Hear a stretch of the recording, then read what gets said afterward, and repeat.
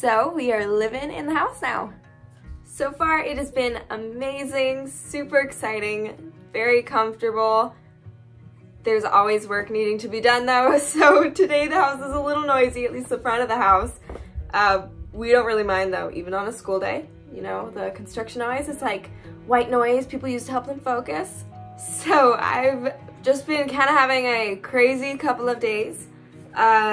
For one, I'm really trying to get my school done early. I want to finish my year earlier so I have some more free time.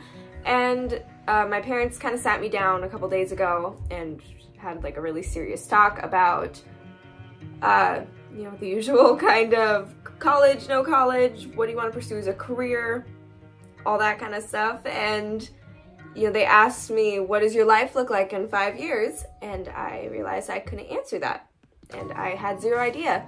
And you know, that really bothered me, and it immediately kind of put me in this headspace of, oh, I'm 16 now, life's kind of sneaking up on me whether I realize it or not, and I need to start taking this stuff much more seriously.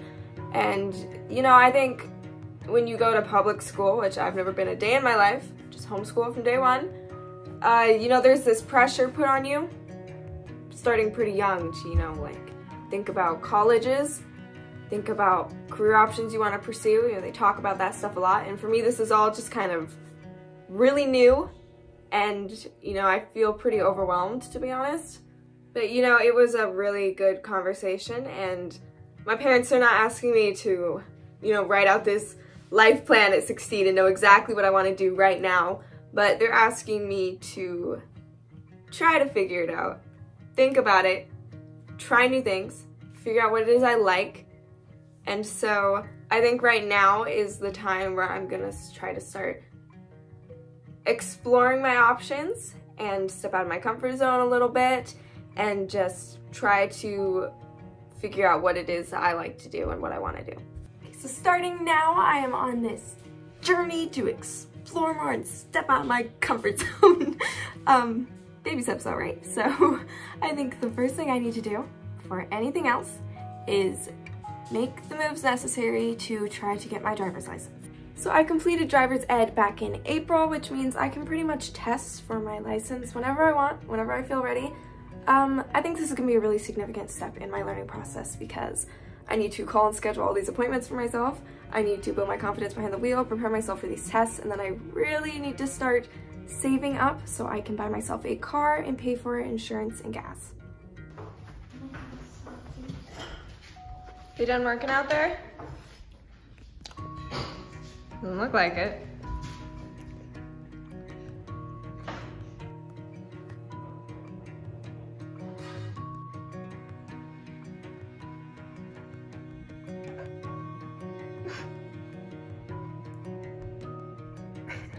The face down. She's good.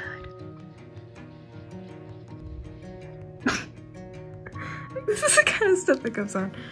Being our contractors must be quite the experience.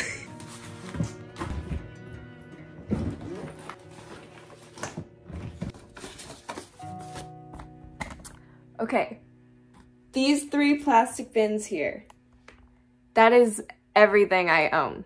I keep it in here. It's kind of like junk drawers, so I've been digging around to find any information I might need. So this is my Idaho Driver's Handbook. It tells me about all the laws and information I'm probably going to need to memorize to pass the written part of the test. This notebook was my notes throughout driver's ed, so I pretty much think I have all the information I need to pass the test in here, but it's a lot to study, a lot to remember.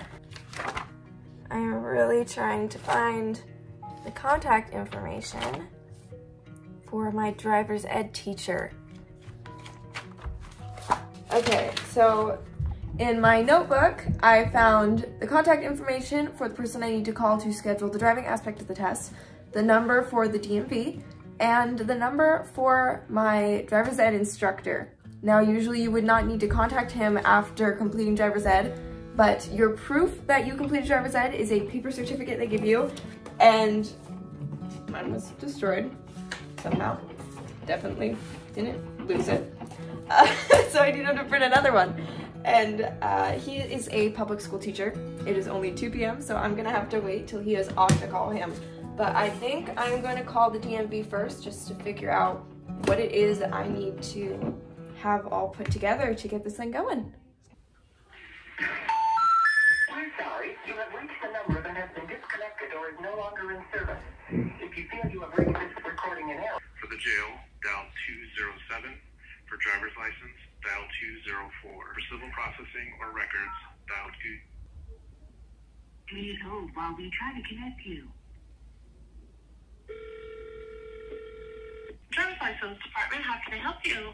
I'm looking to schedule my written test for my driver's license. How old are you now? 16. And did you take driver's ed? Yes, I did. Okay, let me look it up real quick. And what is your name? Nevaeh Souza.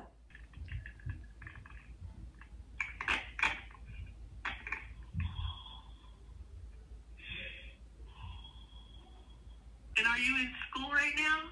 I'm homeschooled. So we will see you on the 9th at 3. All right. Thank you. Thank you. Okay. November 9th, 3 p.m.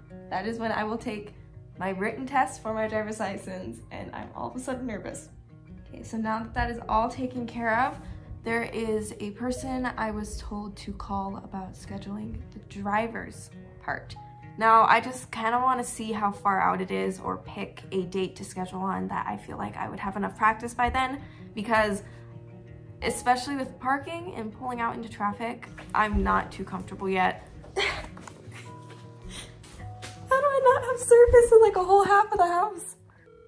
Your call has been forwarded to an automated voice messaging system. Hi Melissa, my name is Nevaeh Souza. I was one of Mr. Garrison's spring driver's ed students. I'm looking to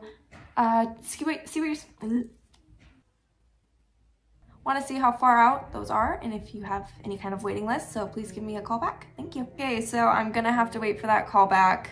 I am really excited to just have a date for at least one step in the process. November 9th, 3 p.m. I need to study a ton. I studied like a maniac for my permit test. 99%, I was so close. Heard it was a little challenging. Heard it was a little difficult for a license test. So I'm gonna really work hard. November, I already forgot. November 19th, 3 p.m. There it is. Come on, So remember how during driver's ed, when I was really nervous about my test, I made you study with me for like 3 days straight and run me through all the practice questions and quiz me for hours on end, and I wouldn't let you go until I felt very confident? Yes. Okay, well, I'm gonna need to have you do that again because my license test is November 9th, which is very soon, and I already feel nervous, and so you are gonna help me pass. Deal? He's down, he's gonna help me. I'm good.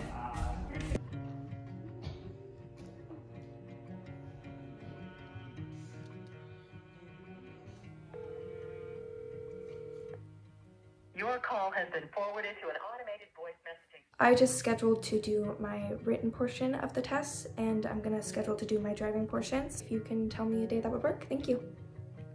So that is 2 voicemails left and 1 appointment made. I'm gonna have to call back or accept their call back another time because me and my brother are gonna be off to youth group and to run some errands in town with our dad.